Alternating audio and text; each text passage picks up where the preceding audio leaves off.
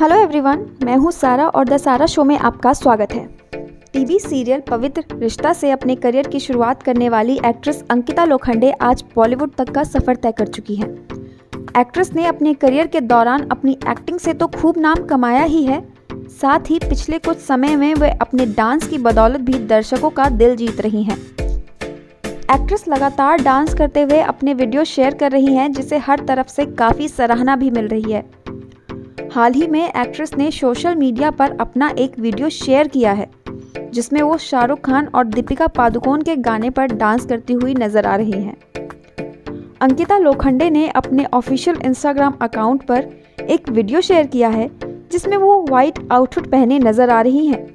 Actress इस दौरान शाहरुख और दीपिका की फिल्म चेन्नई एक्सप्रेस के सुपरहिट सॉन्ग तितली पर डांस करती हुई नजर आ रही हैं। एक्ट्रेस डांस के मुश्किल स्टेप्स को बड़ी सरलता के साथ करती हुई दिखाई दे रही हैं। डांस करते हुए एक्ट्रेस के इस वीडियो पर फैंस की तारीफ काफ़ी ज़्यादा आ रही है। एंटरटेनमेंट इंडस्ट्री से भी अंकिता के फैंस इस डांस के लिए उनकी खूब प्रशंसा कर रहे हैं।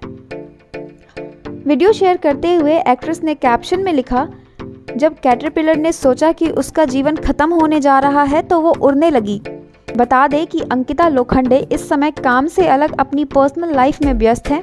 उनके पास ज़्यादा प्रोजेक्ट नहीं है। वो पिछली बार टाइगर श्रॉफ और श्रद्धा कपूर की फिल्म बागी 3 में नजर आई थी। इसके अलावा एक्ट्रेस अपने एक्स बॉयफ्रेंड सुशांत सिंह राजपूत के निधन के बाद #जस्टिस फॉर सुशांत के तहत उनके परिवार का सपोर्ट करती भी नजर आई थी। उन्होंने प्लांटेशन कर सुशांत की विशेष पूरी करने की भी काफ़ी कोशिश की थी।